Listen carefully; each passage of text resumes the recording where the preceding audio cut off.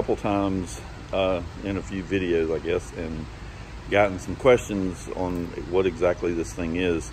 So I wanted to do a quick video on the oil recovery system that I have on the Beech 18.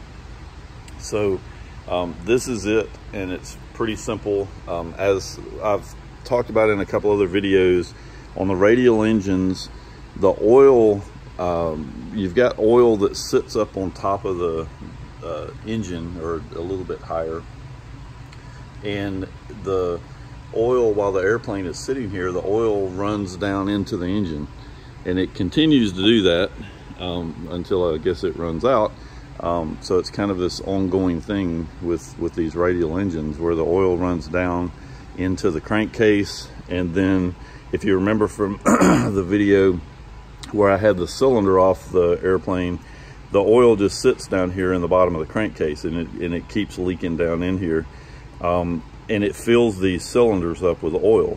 So you can imagine the piston is sitting upside down here because it pushes down, but the oil sits up on top of the piston, and then it just leaks down through the rings down into the head, and ends up filling up with oil. It runs out the exhaust pipes.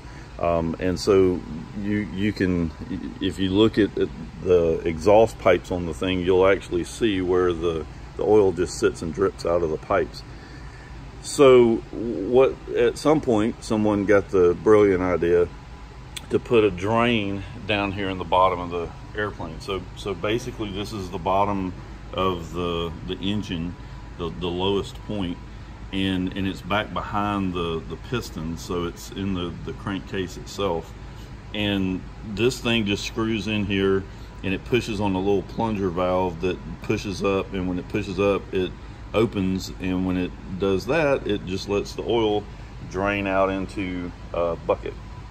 And so you want to obviously mark these so that you don't cross the oil between the engines. So you want to make sure you're putting the same oil that's in this engine back in this engine. But all of the oil that drips into this bucket, before we go fly, we just take the bucket and pour it back into the reservoir and reuse it. So instead of it leaking out all over the floor, we just continue to reuse the oil, because there's nothing wrong with it. It's just sitting and dripping because of the way the engine's designed.